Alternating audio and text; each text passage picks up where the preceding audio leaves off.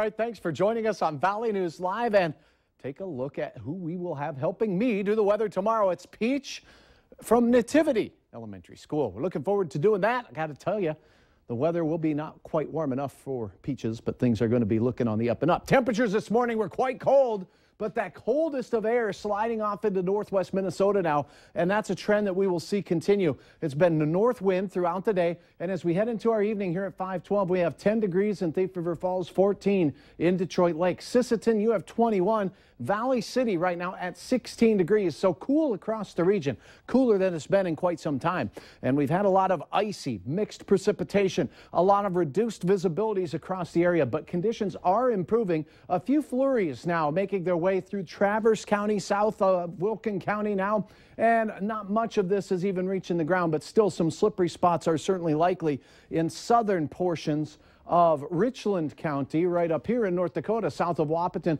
Also, I-29 near Roberts County and Sisseton could be still a little on the slippery spot out there. Now, taking a look at visibilities, most places quite improved, and any fogginess is still limited in Becker County and in and around the Detroit Lakes Basin. Take a look at the sliver of the sunset as we time-lapse the setting sun tonight with the streaming clouds moving from north to south across the region this evening. Really pretty quiet weather, but the wind out there making these teens feel like single digits. That's right, we have a wind chill tonight. It feels like 4 on exposed skin as we look at that live shot right now. Boy, a gorgeous sunset in the making. Take a look at that beautiful sunset. Hey, we're enjoying about a minute and a half or so of extended daylight each and every day, and we'll take advantage of that temperature-wise in the forecast. And here is your hour-by-hour forecast. If you're heading outdoors this evening, coldest of the air, northwest Minnesota, will continue to slowly slide to the east. Look at this, temperatures rising as we go through the late evening hours. Now, as we head into the overnight, 10 o'clock, the wind will switch around just a little bit, become southerly as we start our day tomorrow. So south winds will increase 15 to 25 miles per hour. That means we're going to be shipping in the clouds again. And as the clouds move in, we'll have a chance of mixed precipitation. That means slippery roads, especially when this precipitation falls on a frozen road surface, on a frozen sidewalk surface. So from first thing in the morning when you're getting up, heading to work or school, to midday, conditions will be quite on the slippery side and wind chilly. With temperatures that rise up into the 30s tomorrow afternoon, it will feel all day like it's in the teens and low 20s thanks to the gusty south winds. But it's those south winds that, boom, return the warmth to the valley. 23 in Wadena tomorrow afternoon, 31 Roseau, 34 Devil's Lake. Tomorrow evening, the chance of any snow or flurries moves off to the east, and this also includes Lakes Country in the southern valley as we go into the late evening hours. Hit and miss, missed. Did you get that?